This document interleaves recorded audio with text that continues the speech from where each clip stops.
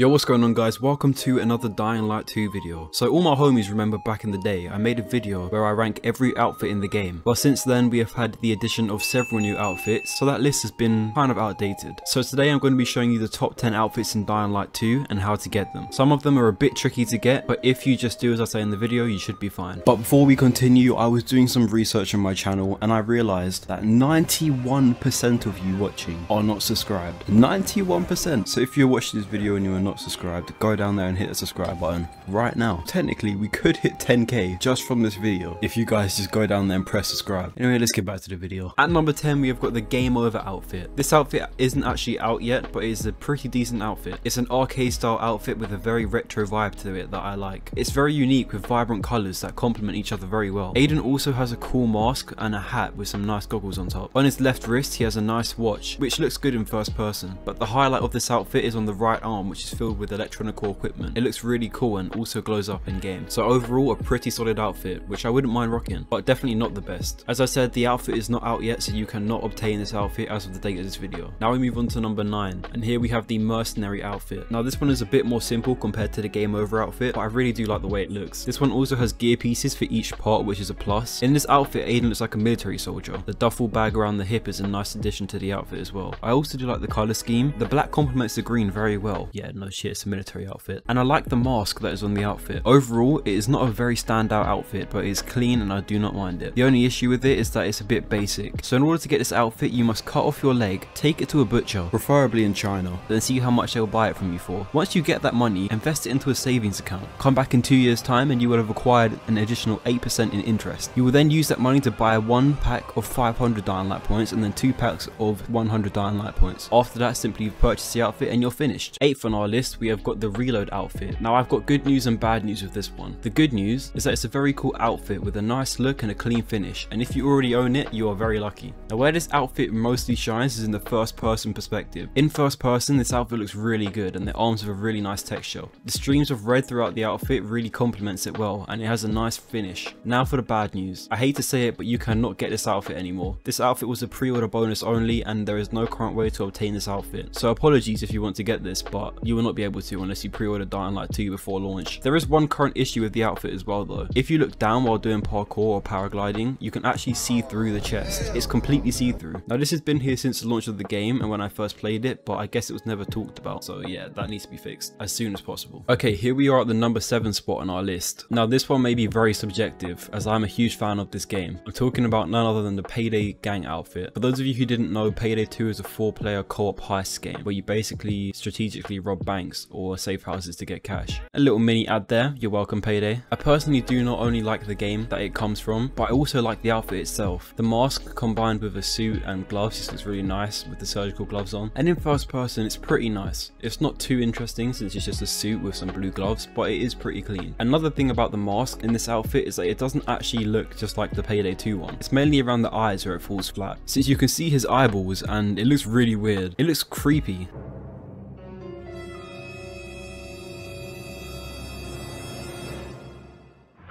But I still put it at number 8, which may be biased due to the fact I love Payday, but hey, it's my list. Now at number 6 we have got the Elite Urban Hunter, the outfit you get from Sheng Chu, who is the chapter 2 vendor. I probably said that wrong and absolutely butchered that name, but bear with me. If you go to the vendor tab, you will see that once you reach agent rank 10, you can actually collect the outfit for free. Now what I like about the outfit is the wastelandish vibe it has, also combined with a suburban look created by the graffiti on the clothing. This combined with the spiked boots, gloves and the chains all over the body is an awesome outfit and it's definitely worth picking up. First person view does not disappoint either. At number 5 we have got the Dying Laugh outfit. This outfit first came out with the Halloween event, however you can now purchase it on the Dying Light store for 300 Dying Light points, and since you get 500 free Dying Light points you might as well buy this one if you don't plan on spending any more money on the game. I love how he has ears along the chain on his chest and on his jacket. I also like the spiked arms and of course the mask. The eyes also glow in game, which is a very nice addition to the outfit. outfit, although I must say he needs to go to the dentist, bro. But all in all, it is a very unique outfit that is menacing and creepy, yet still funny with a clean finish. I very much like the colour scheme that this outfit has going. The red combined with the white and the turquoise blue is a very nice choice of colour. There is also the subtle hints of dark blue on this outfit that add to the overall finish. All of this topped off with a nice layer of blood as that manacle charm. At the number 4 spot, we have got the Fire Devil suit. This is obtained from the Dying Light store for 750 Dying Light points. This outfit looks like a red Power Ranger mixed with a Stormtrooper and provides fire resistance if you use the gear pieces. Definitely a standout outfit and armor set. So what is so cool about this suit is the fact that the braces exhale fire from them. The gloves also glow,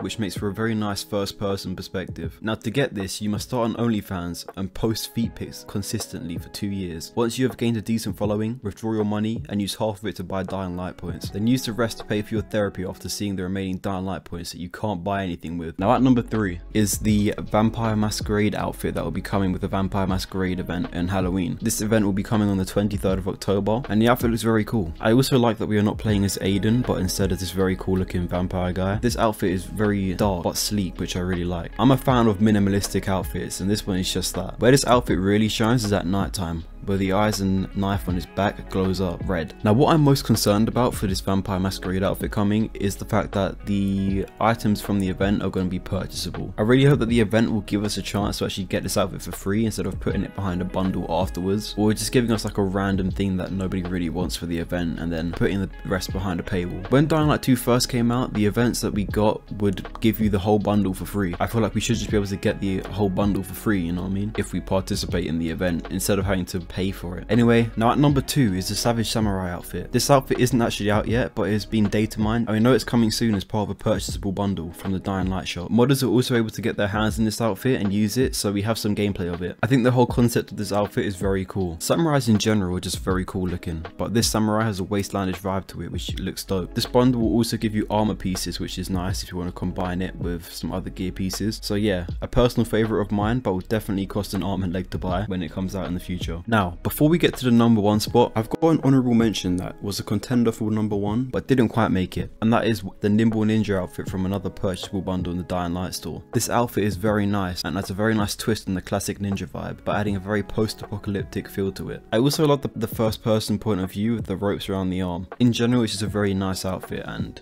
definitely one of the best in the game so far. At number 1, we have the best outfit in the game. Now, if you know me, you already know which outfit this is. And of course, it is the hooded Night Runner outfit, aka the E3 outfit. This is obtained from Harper, who you find at the fisheye. In order to get this outfit, you need to level up your vendor level by completing bounties for him and also doing his elite missions. This outfit is just so clean and cool looking. It's minimalistic, but a very classic and iconic design. This outfit has always been the face of Dying Light 2 and will always be a special outfit for many players. And for others, it's just a reminder of the game we were promised back in 2019. So there you have it, my updated top 10 outfits in Dying Light 2. I'm sure some of you disagree with me, so let me know your thoughts in the comments. If you guys enjoyed the video, please be sure to leave a like and subscribe. Anyway, I hope you enjoyed and I'll see you in the next time. Peace. I'll see you in the next time, bro. What?